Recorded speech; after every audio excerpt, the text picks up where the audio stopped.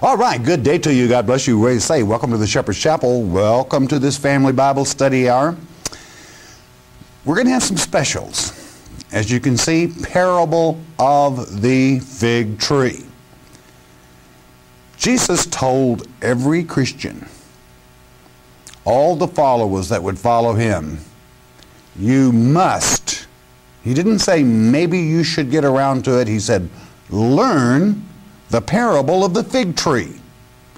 It was necessary for you to understand and serve as a Christian. That's how important it is. And that is to say, and understand God's Word. That's why Christ was so emphatic that you learn that parable.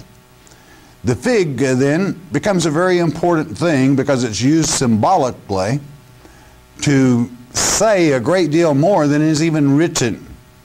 And we're going at this time to go into that parable of the fig tree. It will probably take us about 2 days. And we're going to tackle it. Let's understand the simplicity in which Christ taught. Turn with me with the word of wisdom from our Father in Yeshua, Jesus' precious name, chapter 7 of the book of Matthew. And let's begin with verse 15. Now, listen to the words of Christ, all right? He says, beware of false prophets, which come to you in sheep's clothing. In other words, they look like a Christian, one of the Christ's followers, but inwardly they are raving wolves. In other words, one that claims to be a man of God, that is to say a prophet, and is not familiar with our Heavenly Father's Word, can only be influenced by the traditions of the world, and the wolf naturally is symbolic of Satan himself. So naturally, when they assume traditions, though they would faint if you were to say they were doing the work of Satan when they claim to be prophets, ministers, teachers, evangelists, but if they are teaching traditions of men rather than the words of Christ, they are dangerous. Because the way you deceive one is one that wants to follow Christ and respects a symbol, an individual that stands claiming to be of Christ, and doesn't know anything about what Christ teaches or said, that you are in good standing with the Father who is the judge of all. Beware of false prophets. 16. How do you know them? Listen to the simplicity in which Jesus taught. 16. Ye shall know them by their fruits. Do men gather grapes of thorns or figs of thistles? In other words, what Christ is telling you, it's really this simple. Do men gather grapes off of a thorn bush, the bramble bush, which is the bramble thorn is symbolic of Satan. Okay, remember back in the Old Testament, the trees which wanted to be king, and the bramble bush, the thorn bush said, I'll be your king as long as you'll promise you'll stay in my shade or shadow. And a thorn bush doesn't cast a shadow. You see, no protection. But I want to beg that no one think I'm talking down to anyone, but what is Christ talking about here? Well, the subject was opened about prophets, ministers, teachers, evangelists, someone that claims to be teaching God's Word or speaking of His prophecies. Now, anyone is intelligent enough to know that you're not going to get grapes off of a thorn bush, or that you're not going to get figs off of a thistle. Well, how does that apply to people then? If someone that is a one-verse Charlie, or never quite gets around to opening God's Word, and that's what every Christian is supposed to absorb, then you're eating off of a thistle, friend. A thistle that doesn't amount to a hill of beans. You get grapes from the vine, and Christ is the vine, and this is Christ's Word. Now, anyone is intelligent enough to pick up on that in the simplicity in which He teaches. Well, what do you mean? I mean, test their fruit. Do they teach God's Word or do they not? End of subject. A one-verse Charlie doth not teach God's Word. He teaches the traditions of men. God's Word is taught chapter by chapter and verse by verse because only God Himself, through the prophets that He sent, can keep the subject and the object in the order in which it consummates the object or subject that Christ or our Father wishes to bring forth to your mind. So you test the fruit of a prophet, teacher, minister, evangelist by whether or not their fruit, that is to say, that comes forth, is God's Word. It's that simple. Got it? Okay. 17. Even so, every good tree bringeth forth good fruit. In other words, if someone really teaches God's Word, it brings forth good fruit. That is to say, people's minds filled with God's truth. But a corrupt tree bringeth forth evil fruit. In other words, a corrupt tree that claims to be a tree of prophecy is going to actually be a bunch of beggars. That's what it's going to end up being, because God will not support them. Thus, they must become beggars. I know I may offend some, but it's time. You know, we're in the final generation, which this parable of the fig tree, that's one of the reasons Christ wanted you to learn it. So you're either participating in church or you're practicing sideshow politics. Shenanigans, bad fruit. A good tree, that is to say, if you teach, you see, what trees are we talking about? Go back to the beginning. There was the tree of life, which is Christ Himself, and there was the tree of good and evil, which is Satan. Oh, he can seem to be so very good, but he is from inside as the wolf, evil. Which tree will you partake of? Are you intelligent enough to understand when you hear God's Word chapter by chapter or verse by verse, or some prattling wolf in sheep's clothing or a preacher's robe that never quite gets around to mentioning the Father, the Son, or especially the Word? Man doesn't have all that much to say to you, my friend. Anyone that has lived any years at all on this earth knows that compared to our Father, man has really a few important thoughts concerning the eternity. They all come from our Father, for all wisdom flows from Him. Okay, you got that? It's real simple. Let's follow it. 18, a good tree cannot bring forth evil fruit, neither can a corrupt tree bring forth good fruit. Hey, once you spot them, mark them. They're not going to change, most likely. 19, every tree that bringeth not forth good fruit is hewn down and cast into the fire. God starts judging at the pulpit. And there will be many that will be hewn down. That's what He's talking about. Beware of false prophets, which appear to be sheep, but they're a wolf in sheep's clothing, raving. Be very careful. Playing church is a dangerous thing without the aid of our Father's blessings, that is to say, His Word. It's a very serious thing. 20. Wherefore, by their fruits ye shall know them. Know who? False prophets, false preachers, false teachers. You will know them by their fruit, whether they are beggars or men or women of God. It's that simple. Verse 21. Not every one that saith unto me, Lord, Lord, shall enter into the kingdom of heaven, but he that doeth the will of my Father which is in heaven. In other words, there's your answer.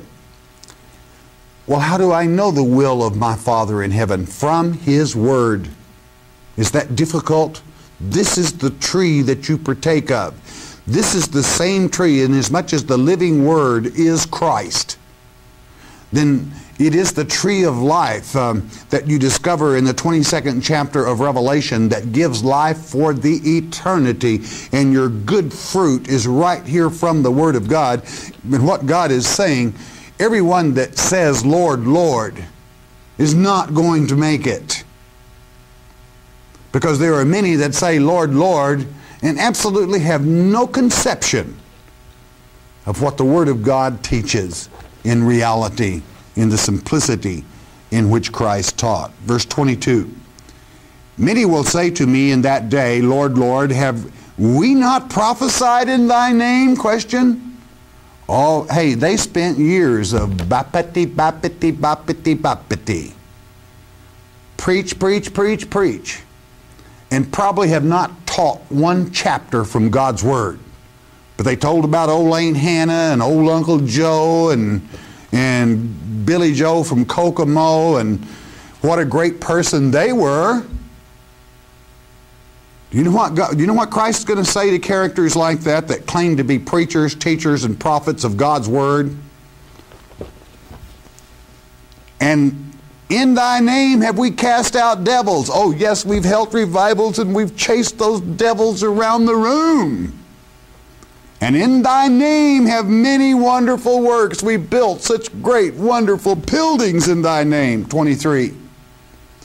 And then, Christ speaking, will I profess unto them, I never knew you. Depart from me, ye that work iniquity. Get out of my sight. Do you know, are you a fruit inspector? Are you intelligent enough that you can tell whether someone is teaching God's Word? To teach God's Word, you must read from His Word. You must convey the thought that God has in the metaphors, idioms, figures of speech, acrostics, customs of the time, and let the Word do the teaching in the simplicity in which Christ taught, to be teaching Christ's Word. Aunt Nellie don't get it done. All right, and that's no disrespect to Aunt Nellie. It's just that no one, nothing can replace the good fruit from the Word of God. Can you begin to see why Christ said you must learn? Learn the parable of the fig tree. This is kind of the basic step. Well, and I know some are going to say, well, when did he say that? Well, first, let's see a little more about the fig before we turn with me to the 11th chapter of this, I'll tell you what, let's go on to Mark. Let's put it together right. When did Christ say that? Let's get it first. Mark chapter 13. Let's go to verse 28 where he made this statement. Christ has just told of the coming of the false Messiah and how that you must be educated from His Word. He stipulates in verse 6 of that same chapter, for many shall come in my name saying I am Christ, and shall deceive many. They're going to claim to be a teacher of Christ's Word, but they're a bunch of fakes. There's going to be many. He didn't say a few, but a lot that claim to teach God's Word, but never quite get around to it. And then he tells of the coming of Antichrist and how God's elect would stand against that spurious Messiah rather than the trot of being blasted off into the atmosphere with their flyaway doctrine. It is not written. And the ignorance of the Greek is what causes many to follow the fallacy. He did not say maybe the false Christ would come before we gathered back to Him. He stated in verse 22 of this same chapter, for false Christ and false prophet shall rise. The problem is, are you going to listen to them? Well, how do I know? He just told you. You listen to one that produces the vine or the tree of God's Word and teaches you how to deal with it whereby you can understand it. Now, concerning the one subject that we're following now, the fig tree, verse 28. Let's have it on the screen if we may. Of the 13th chapter of Mark. Christ continuing in that same vein. Now learn a parable of the fig tree. He didn't say maybe. He didn't say perhaps. He said learn it. When her branch is yet tender and putteth forth leaves. Did it say fruit? No. When it putteth forth leaves, ye know that summer is nigh. Well, what summer? It's harvest time, end of the world. The question at the beginning of this chapter is, when is the end of the world coming? When is Christ returning? And he gives the 7 events that are the 7 trumpets that consummate the end of this age. Are you familiar with them? I pray you are.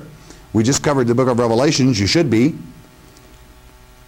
You see, you learn a great deal when you listen to the teachings of God and get the real fruit right from the source, the living tree, rather than a bunch of traditions. Betty Bye stories, sweet by and by. All you have to do is get the fruit from the right tree. There's only one, that's the Word of God, regardless of who is the reader or whatever. The only fruit comes from the true tree of life, which is to say Christ, the living Word, this Word.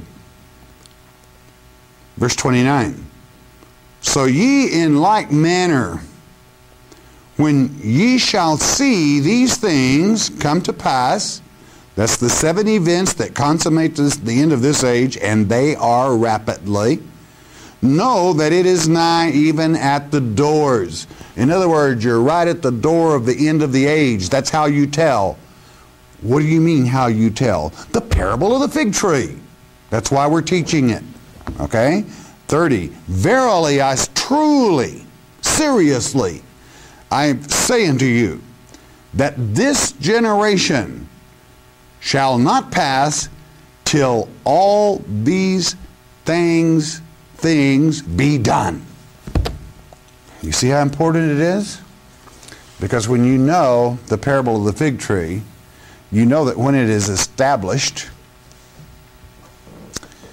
that generation will be the final generation. No man knows, as if you were to follow the 3 units are put into one article, which is to say a year, month, date, so forth, which means instant. Nobody knows the instant. But God's elect should know the season, which is to say generation. All you have to do is understand the parable of the fig tree then, and you know that generation.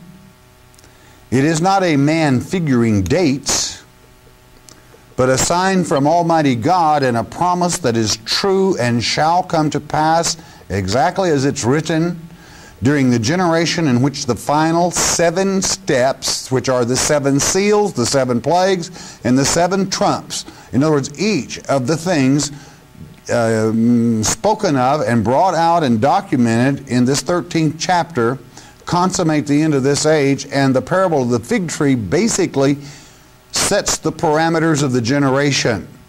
You will know when we finish this lecture on the parable of the fig tree. It is necessary that you understand it. When you understand the parable of the fig tree, you understand why Eve and Adam put fig leaves over their private parts when they had sinned. It's part of the parable. In knowing who the false ones come to, the false prophets, those that Christ will say, get out of my sight. I never knew you. And there would be some that would say, well, that's not what the Scripture said. He said, depart from me. Have you ever heard him say depart when he was angry? Was Christ ever angry? Yes, he was. Righteous indignation. We're going to turn to one of the times that he was. Continuing, step by step, building in your mind how to test the fruit of whether a minister is a real minister, teacher, or whatever you follow, or a student yourself, of what you are to read and what you are to take fruit off of to be better informed of God's Word. I quite frankly, aside from books written by men relating historical events or documentation of travels or so forth of peoples, as far as someone writing a book that improves upon God's Word, do you know what I want to tell you? I think it's a waste of time. Don't pick man's book. Some character was going to correct me on the rapture theory, so-called, and he was so stupid that he dared use a man's writing of the end of the world. Now that is about to tell this scholar, a student of the text, to do that is an insult. The person that wrote the book he was speaking of didn't have enough sense to pour water out of a boot, much less comment on God's word, and poor innocent fools are sucked in because they cannot understand the simplicity of, honey, go to the right tree to pick your fruit and you'll be all right, which is the Word of God. No, they got to filter around in the dark and grab a hold of every false doctrine in the world and expect to stumble over the truth as though it were a needle in a haystack when it was there all the time. That's what Christ is telling you. Learn the parable of the fig tree. All right, I can really get wrapped up on this subject because people are being deceived in this generation, and a child should be able to see it when they understand the teachings of God's truth. Chapter 11, verse 11 in the same book of Mark. Learn the parable of the fig tree. Listen and grow in your Father's word. And Jesus entered into Jerusalem and into the temple. Do you know what the temple is? God's house. And when he had looked around about upon all things, and now the eventide was come, and he went out unto Bethany with the 12. In another scripture it says he looked angrily. He sighed, which means he snorted when he saw what was going on. They were selling mite-infested doves and money changing right in God's house when God's word is supposed to be taught there. And offerings of the best of your flock, rather than rushing down and stopping at the quick trip on the temple steps and buying some fuzzy, sickly dove and trying to offer it to God as a peace offering. He wasn't happy. Verse 12. And on the morrow, the next day, when they were come from Bethany, he was hungry. Verse 13. And seeing a fig tree, wake up for me, and seeing a fig tree afar off having leaves, he came, if haply he might find anything thereon. And when he came to it, he found nothing but leaves, for the time of figs was not yet. Do you think for one moment that Christ did not know the season of figs? That is to say, when they ripen and when they don't ripen? Of course he did. He knew there were no figs and there were only leaves on this tree, and the reason he utilized it is for the simple reason, know when the leaves shoot forth. 14. And Jesus answered, said unto it, and this is Christ speaking to a tree. Sounds strange? Well, listen. It says a great deal more than is written. Can you learn the parable behind it? I hope so. I pray so. No man eat fruit of thee hereafter forever, period. And his disciples heard it. Do not cut yourself off from fig jam, which is probably one of the best jams in the world, because he's speaking to the bad fig. I hope if you learned one lesson about a fruit inspector, that there are good trees and there are bad trees. And I'll teach you a little bit about the horticulture of a fig tree in a few moments, and it will clarify for you. Listen on. 15. And they came to Jerusalem, and Jesus went into the temple and began to cast out them that sold and bought in the temple. He took a cat of nine tails and he laid it to their backs. He hit those money tables and you could hear the coins as they rang, as they spilled, and he laid the whip to them and drove them out of the church of God. And overthrew the tables of the money changers and the seats of them that sold doves, mite-infested poor substitutes of your love for your Father.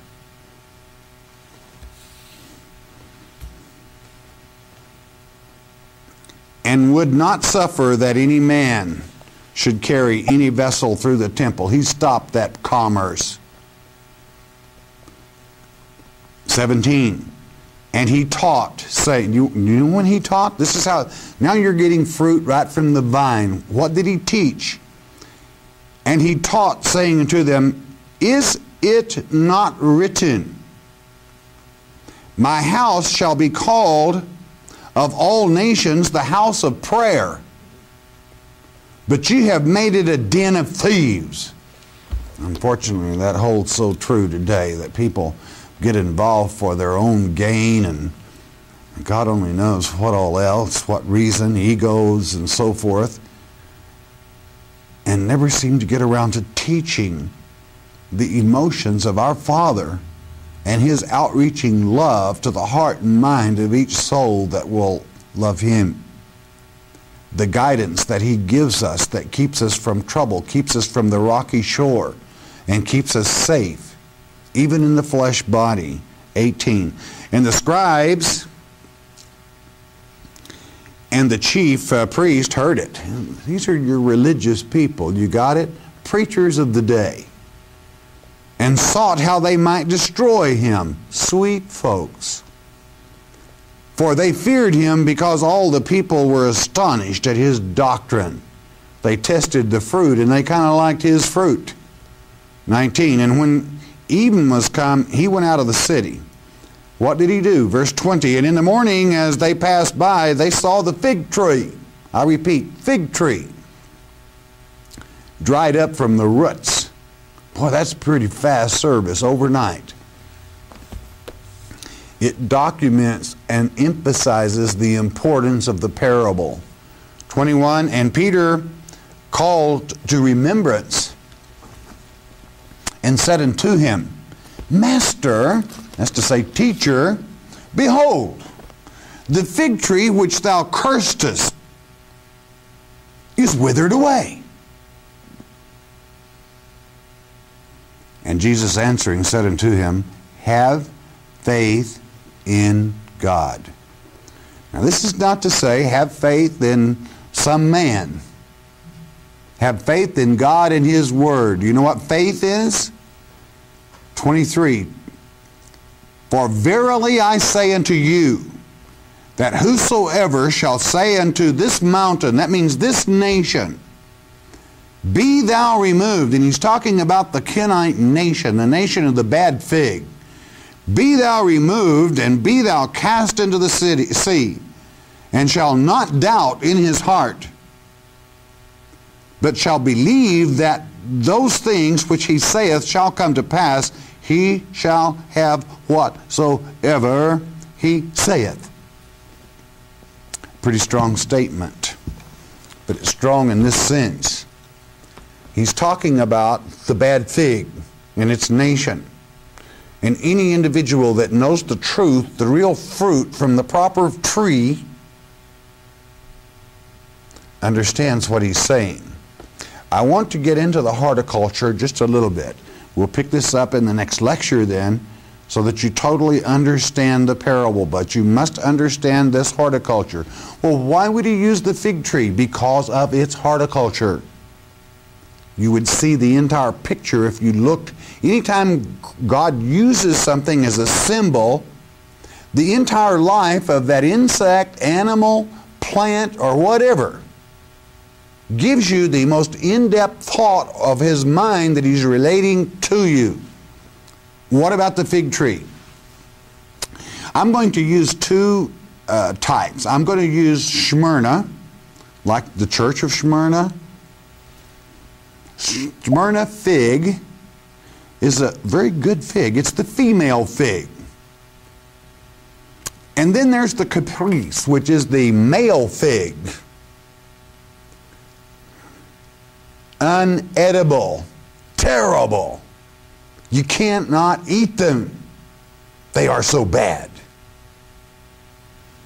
Well, why would God create something like that? Well, listen. Listen. Number one, you do not plant a fig tree by a seed. You set out a shoot. And that is symbolic of the nation that would be planted of both the good and the bad fig that would consummate the end of the age, the generation, that is to say, the beginning of the final generation. So it's very important. Now, many people feel that the fig is a non-blossoming plant, and that's false. You see, in the end of each fig, there's a tiny hole.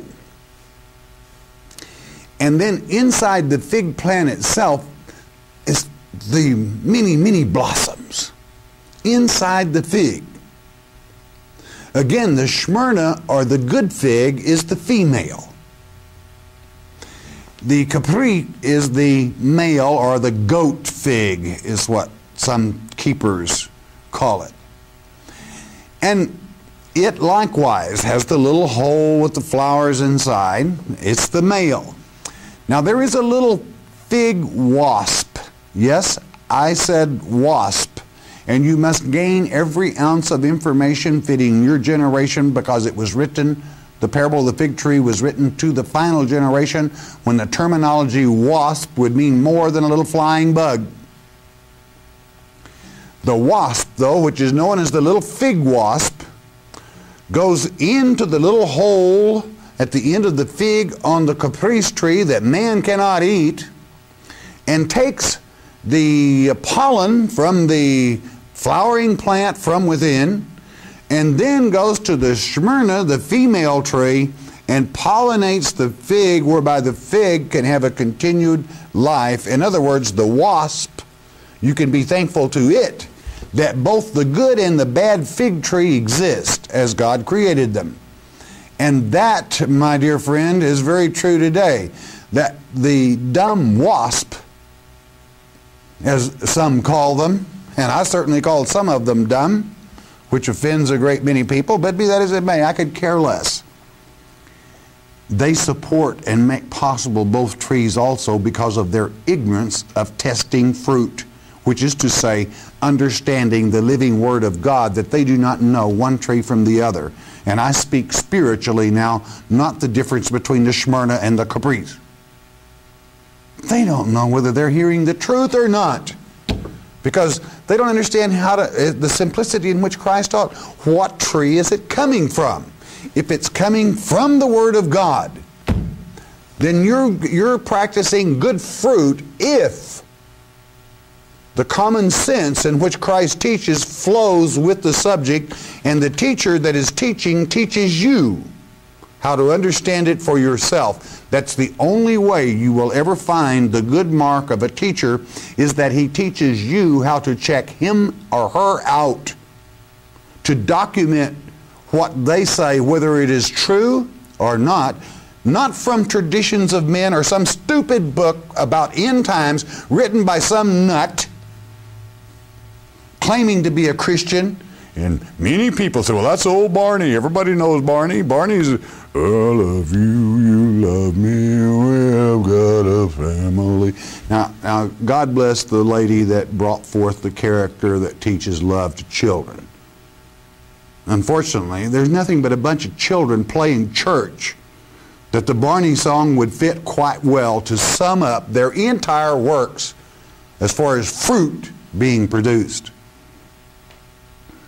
So, it is no accident that the church of Smyrna, the good fig, teaches who the Kenites are. For the Kenites, as you will find in the next lecture, are the bad goat fig that brings forth even into this day and helps you better understand what would happen in the final generation, whereby you could tell that consummates the end of this age. It's very simple.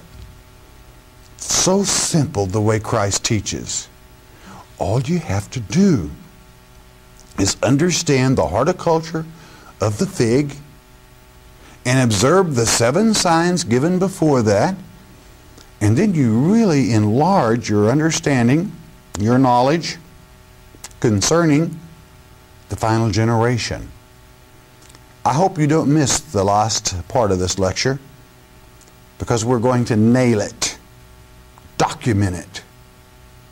The parable of the fig tree and the generation to which it applies by the actual setting forth of the shoot and where it was to be planted, as it is written in God's Word. Don't ever, ever, ever let some religion tell you that it was planted in Rome. So bad. Such vile fruit to say it's planted in Rome when God's Word tells you exactly where it's planted. Or San Francisco, this mountain of 7 hills. Oh, we're so intelligent. Yes, seven hills. Men, folly, ignorance, bliss. On it goes. I hope if you learned any one thing from this lecture, though I may have angered some, I could care less. This is the good tree. If this is being taught, as Jesus would say, it is written. It certainly is. And do you know something, beloved? That's exactly how it's going to come to pass. So you have a choice. You can partake of this tree, the truth, and be informed, or you can listen to fuzzy heads, brains, and always wonder. It's up to you. And I'm saying, no man within himself knows. God's Word is the tree. That's my point, all right? Surely you can tell when you're being taught God's Word or man's Word, all right? How many verses, the last time you attended church, last time you attended Bible study, how many verses did you read from the Word of God? And I'm not talking about some quarterly that is a simulation written by God only knows who, maybe a servant of Satan disguised to translate quarterlies and so forth for a congregation that is biblically illiterate and would never know the difference. How many scriptures did you read from the Word of God with understanding?